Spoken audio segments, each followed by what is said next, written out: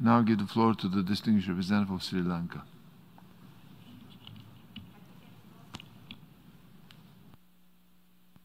Mr. President, Mr. Secretary General, you have this morning very appropriately reminded us of the preamble of the Universal Declaration of Human Rights, that disregard and contempt for human rights have resulted in barbarous acts which have outraged the conscience of mankind, and the advent of a world on which human beings shall enjoy freedom as the highest aspiration of humanity. We have reaffirmed our faith in fundamental human rights, in the dignity and worth of the human person and equal rights. We have made a promise, and promises, Mr. Secretary General, are meant to be kept and given life to. We have to work consistently and constantly to keep to those promises.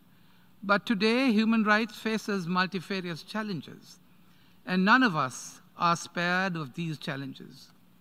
We cannot permit this sacred concept to be abused as a platform for political and powerful agendas, which is anathema to dignified living. Your Excellency, your guiding principles are a beacon of hope. We commend your initiative, but this process must be delicately and efficiently managed. We must be objective.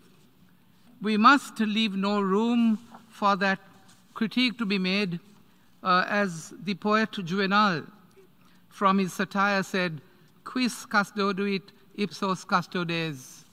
Who guards the guards? Sri Lanka, Mr. President, will live to our pledges to this Assembly and the Human Rights Commission in Geneva as constitutionally mandated. Sri Lanka, the human rights will be given our highest consideration, as it is only human rights that will assure to all of us a world in which we can all live in dignity. We fully appreciate and accept that human rights is at the core of sustainable development, that gender equality and equal rights for women must be assured, that public participation and civic space must be accommodated as a sacred principle of democracy.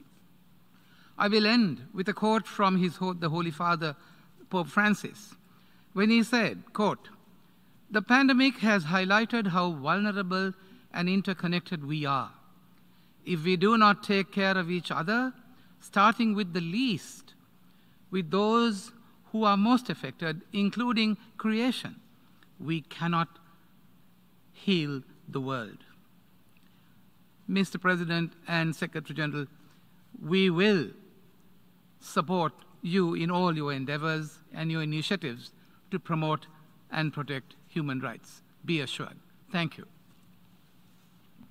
I thank the distinguished representative of Sri Lanka.